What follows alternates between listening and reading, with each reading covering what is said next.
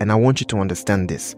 Peace is not the absence of troubles in your life, but peace is the presence of Jesus in your life. And this is what we call the peace of God.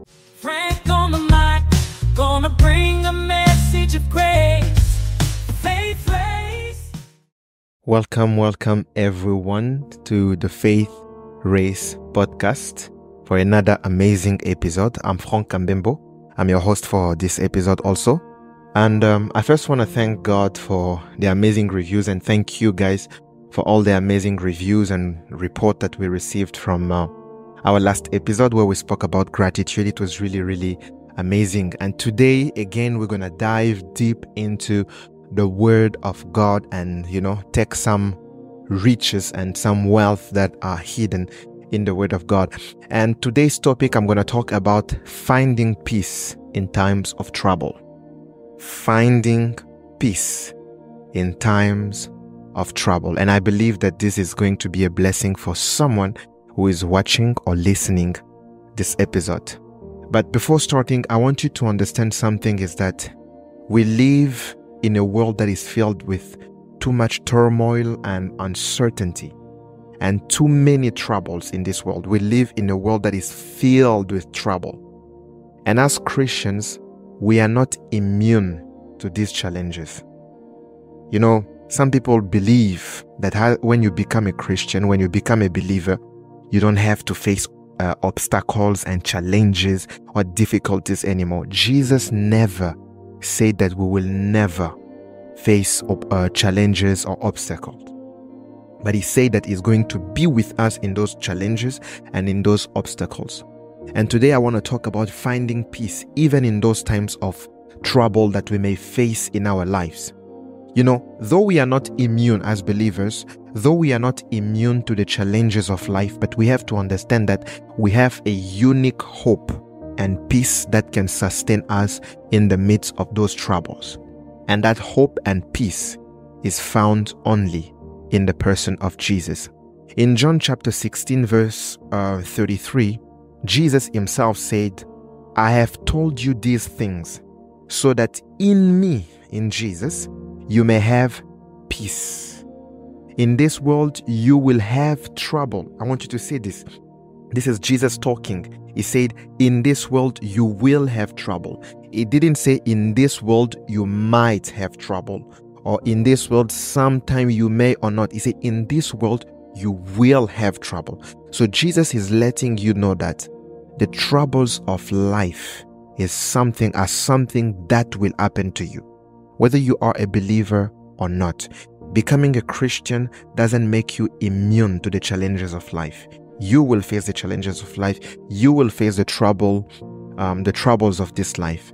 But Jesus continues to say, but take heart, I have overcome the world. He said, I am telling you these things so that in me you may have peace. In this world that you are living, you are going to face trouble. These are the words of Jesus. These are the words of Jesus. But what I love with Jesus here is that though he's letting you know that you will have trouble in the world, it's not to scare you, but he's giving you an assurance. Jesus is actually promising you peace in the face of troubles. He's letting you know that there is trouble that is coming, but there is peace in me to face those troubles. So he's not scaring you when he's telling you that the troubles of life are a reality, but he's letting you know that though the struggles of life, the troubles of life are a reality, you can still find peace in me. The peace, the peace that we are talking about is not the absence of trouble, but peace is the presence of Jesus. And I want you to understand this. Peace is not the absence of troubles in your life, but peace is the presence of Jesus in your life. And one thing you have to understand about peace is that real peace is not calming the storm around you, but real peace is about calming the storm inside you. The storm around you can disappear, but if the storm inside of you is still around and present, you will not have peace. Things around you may look calm, may look peaceful, but if the troubles are still in your heart, you will never find peace. Because the peace that Jesus brings is not calming the things that are around you, but it's about calming the storm that is inside you. And I want you to understand that. And Jesus is actually called in Isaiah chapter 9 verse 6, is called the Prince of Peace, because he is the one who brings peace in your troubled mind and your troubled heart. When your heart is troubled, when your mind is troubled, Jesus is the one who brings peace. And he is called the Prince of Peace. Actually, the peace of Jesus is not based on external circumstances, things that are happening outside. But the peace that Jesus brings is based on his presence in your life. In John chapter 14 verse 27, Jesus says, I give you my peace. I do not give to you like the world gives, but this is my peace that I'm giving to you. He's letting you know that the peace that he brings is different than the peace that the world gives.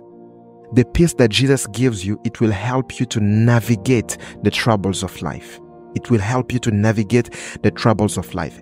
And in Philippians chapter 4, we actually saw it in the previous episode as well. Philippians chapter 4 verse 7, Paul writes, he says, and the peace of God, which transcends all understanding, or which surpass all understanding, will guard your hearts and your mind in Christ Jesus. This peace is beyond human comprehension. This peace is beyond everything that you can understand. This peace brings calmness. It guards your mind, it guards your heart, and keeps you secure in Jesus Christ. And I'm going to repeat this again. This peace does not immune you or make you immune to the challenges of life. But this peace that Jesus brings actually helps you to navigate the challenges of life with confidence. Not with stress, but you are going through the challenges of life with a strong confidence that Jesus is with me and I am not alone in this battle. I'm going to take an example in the Bible. Joseph, for example. Joseph had the promises of God in his life. Joseph had a dream. He had a dream that his brothers, his mother, his father were bowing to him, that he was going to be a very, very strong person. But throughout the life of Joseph, you will see that Joseph is faced with betrayal from his brothers, his own brothers, betrayal from his brothers. I'm sure Joseph maybe could have asked the question, where is God in all this? Where is God in everything that I'm going? And then he becomes a slave. And in the house of his master, and when he goes into the house of his master, the wife of his master actually lies about him. She lies about him that he wanted to sleep with her. He is thrown into prison. Joseph had all the reasons in the world to not trust God anymore. All the reason in the world to lose it all. But he remained faithful to God. This is the kind of peace that Jesus brings to you. No matter what happens to you, no matter the difficult things that happen to you, you remain confident that Jesus is with you, because his presence with you is your guarantee of a successful Christian life. I hope you're following me. But there's another person in the Bible that I love, and it's about Paul. The same person who wrote about the peace of God that surpasses all understanding that we read in Philippians 4 verse 7. Paul was a guy who was persecuted, shipwrecked, in prison, yet he wrote about the peace of God. Yet he spoke about the peace of God. Yet he experienced the peace of God. There's actually an example in Acts chapter 16 when he is with Silas in prison. The Bible says he was in prison, chained with shackles, in prison with Silas. But the Bible says that at midnight, he begins to praise God. How do you praise God when you are unjustly in prison? You are thrown in prison not for a crime, just for preaching the gospel. But at midnight you are praising God. There must be something about that person that the world has not discovered. And this is what we call the peace of God, the peace of Jesus, which surpasses all understanding.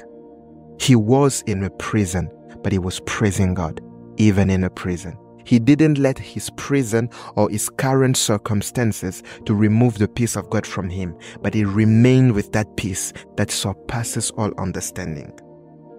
So we are talking about finding peace in times of trouble. You know, when you have Jesus, Your peace is not dictated by the outside world, but by the presence of Jesus inside you. When you have the person of Jesus, your peace will never be dictated by the outside world, by what is happening outside. No matter what is happening outside, you will remain confident in Jesus who lives inside of you. And I'm quickly gonna show you some practical application to experience this peace of God in your life, to find this peace of God in the times of troubles that you may be experiencing. And the first thing, as I said, that this peace that I'm talking about is about the presence of Jesus. So the first thing is continually seek God's presence. In times of trouble, God's presence through prayer, meditation, and worship should be your priority. Not stress, not calling your friends or other people around you, but turning to God's presence, seeking the presence of God. In Psalm chapter 46, verse 1, the Bible says, God is our refuge, a strength, an ever-present help in trouble. I want you to see this. He said, God is our refuge, and God is our strength. And he said, and God is our ever-present help in times of trouble. Meaning when you seek his presence, he is your help and your peace for the troubles in your life. In the TPT version I love, it says, God, you are such a safe and powerful place to find refuge. You are a proven help in time of trouble, more than enough and always available whenever I need you. Listen to this, always available whenever I need you. God is always available whenever you need him. Whenever you need him. No matter what you're going through or what is happening to you, make seeking the presence of God your priority. Even when your world seems to crumble, you can find refuge and peace in the presence of God. So seek continually the presence of God through prayer, meditation, and prayer, meditation, worship. Seek his presence. He is a refuge and he is a help in times of troubles. You know, when the disciples were in the boat with Jesus and the storm started, to rise and rage all around, they woke Jesus up. They said, Master, don't you care that we are perishing? Jesus woke up and calmed the storm.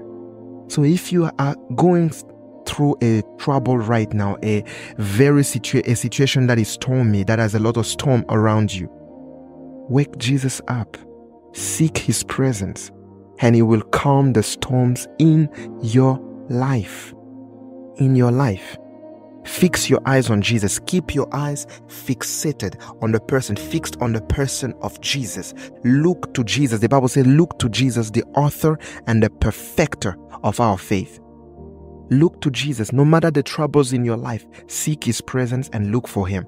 You remember Peter in Matthew chapter 14. The Bible says when Jesus told him to walk on water, to come to Jesus to walk on water, as long as his eyes were fixed on Jesus, he could walk on water, no matter the storm. But when he took his eyes and his focus off Jesus to the storm, he began to sink. The same thing with us. Let's keep our eyes on Jesus. Let's continually seek his presence. In Isaiah chapter 26 verse 3, in the NLT, the Bible says, you will keep in perfect peace all who trust in you, all whose thoughts are fixed on you. The Bible is saying that God will keep in perfect peace those whose minds are fixed on Jesus. So fix your mind on Jesus. Fix your mind on Jesus so that you can experience this peace. You know, the devil always wants to take your focus away from Jesus. He will try to bring so many difficulties in your life. Why? Just to take your focus away from Jesus. Because when your focus is taken away from Jesus, you become vulnerable to him and to all his attacks. Amen. And the second point that I want you to do after seeking the presence of God is trust in God's sovereignty. Trust in God's sovereignty. I acknowledge that God is sovereign. Believe that God is in control even when the circumstances around you seem chaotic. Believe that God is in control. The Bible says in Romans chapter 8 verse 28 that all things work together for your good. Not some things, not good things, not bad things. He said all things. Whether it be something good that is happening, something bad that is happening, the Bible is saying that no matter what is happening, it is working for your good. So trust that God is in control of your situation.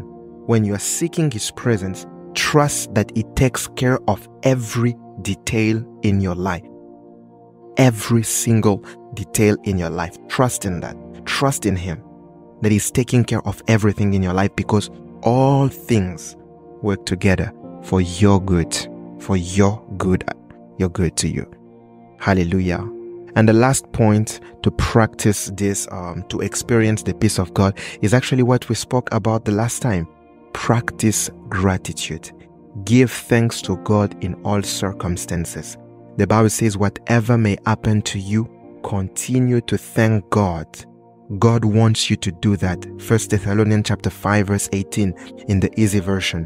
Whatever may happen to you, continue to thank God.